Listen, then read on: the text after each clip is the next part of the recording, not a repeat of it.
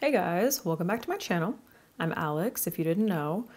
Today we're going to be doing some denim eye makeup, if that makes any sense. This is the new ELF American Eagle collab. Dude, shout out to them because they always do like really creative collaborations, you know what I mean? Say what you will about Chipotle, but I kind of love that they think outside the box. Anyway, I was like, I haven't really done any like of these navy-ish tones, so let's do it. So I'm going to be priming with my, also ELF, sheer eye primer, which is one of my favorite drugstore eye primers. It's just like super affordable. It's nice and light, so it's also sheer. So it adds like a little bit of cancellation to the lids, but nothing too crazy. It's just like, it's not incredibly opaque. I'm using my Refer 27 brush, which is a big fluffy brush. That was so rude. Text message, sorry. Okay, stop. What are you doing? Stop it. Anyway. You see what I'm doing. I basically went straight in to that gigantic space that I have between my lid and my brow. I just have been kind of feeling like I've been focusing on my lid recently, and I have all this room going on up there. So I was like, you know what, screw it, I'm just gonna go in. I did have kind of a hard time blending, mostly because I didn't really take the eye primer all the way up to my brows, and I was a little aggressive with my soap when I was setting my brows. Now I'm going in with whatever brush this was. I think it's the medium. I can't remember what it was. It's in the past now. It'll be linked down below. You know the deal. Anyway, placing this all around my eyeball. So going back and forth, adding, building up the pigment all around my eyeball. This brush is so amazing for that. And kind of keeping it separated from that initial brown shade to begin with. I don't want them to get super muddy. What is this? The medium... I wish I could remember. I'm just like staring at it, trying to remember. It doesn't matter. It's fantastic. Look at it go around my eyeball like that. So good. Blend, blend, blend. The cat's running around. Now I'm picking up indigo, placing this on the outer corner of the eye, and obviously just kind of like building this up a bit. So I want to build up like the smoke. I always end up going in a cat eye situation. I try to avoid it. I can't. This was typical, just like all of my looks, where I'm like, I don't actually know what I'm doing, but I'm just gonna play. And this is what ended up happening. So now I'm kind of like filling the gap. Okay. The cat does not want me to get any work done today. I'm filling the gap, geez, between that dark blue and the brown that we initially went in with. Very, very slowly, because I didn't want it to get muddy. And to be completely honest with you, I was so haphazard with this because that's what happens when I'm just like messing around and being creative. I highly recommend taking your time and not being so haphazard. I'm going with the medium sweeper brush. This is the E54, which is one of my faves, and picking up this like neutral tone, which was very close to my skin tone. And I kind of loved that. I wanted the lid to almost look naked, but you had like this really beautiful shimmer that this shade allowed for. So it almost looks like it's like a, what do you call that? When it's negative space, like negative space, it almost looked like that, but the shimmer just makes it look done. And I'm gonna be using this Lancome eyeliner, which is super creamy, dude. I need to use these more.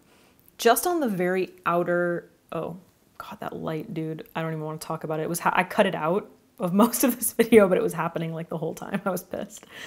Outer third of my lower lash line. Keeping it tight to the lash line, and then just blending with my Refer, I can't read that, 28? I wanna say that's the 28 brush. Once again, it'll be linked down below. So kind of just like intensifying the cat eye situation.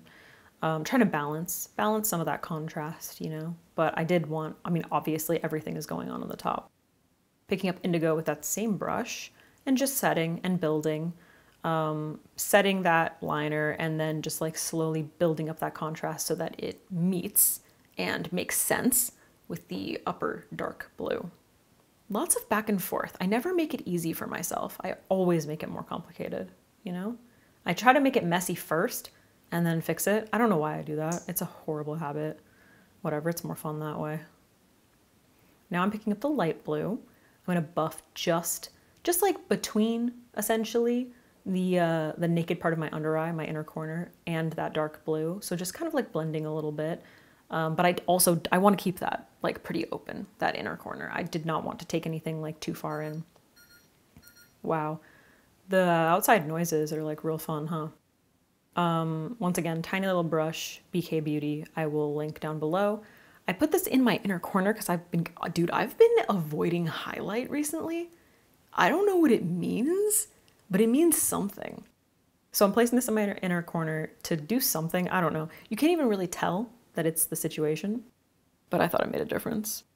These are the new 24 ink whatever, you just saw it, from Urban Decay eyeliners. So I'm going with the blue one, light blue one.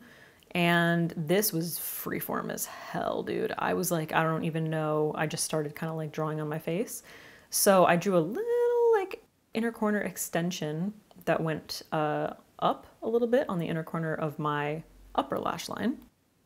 And then I did a little wing from the outer corner that was like up pretty high.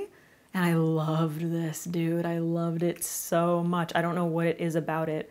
The fact that it's light and it kind of breaks up the dark colors that like go around my whole, it just adds like a really nice like break between that eyeshadow.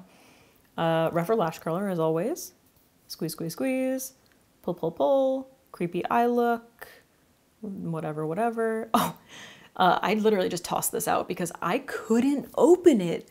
I was like, why can I not open this? It was completely sealed shut. So I had to use a different mascara. I got so frustrated. So Clio always can rely on. I'm using the Kill Lash in Long Curling. One of my favorite waterproof mascaras. So just applying that after curling my lashes. I just had a huge coughing fit that I obviously cut out because it was like really horrible, but now I can't talk normally. That freaking light, dude. I need to contact them. This is ridiculous. It's a brand new light. I like just bought it. It's very frustrating. Oh yeah, I've been starting to go from like the top. I never do that, but like going from the top. Look at this. Oh, this is what I'm talking about, dude. I've had like a rough couple of days. I don't even want to talk about it. I was able to get rid of that though. It was fine. Anyway, I've been doing the top of my lashes recently. And then the bottom. Yeah, you just scrape it off.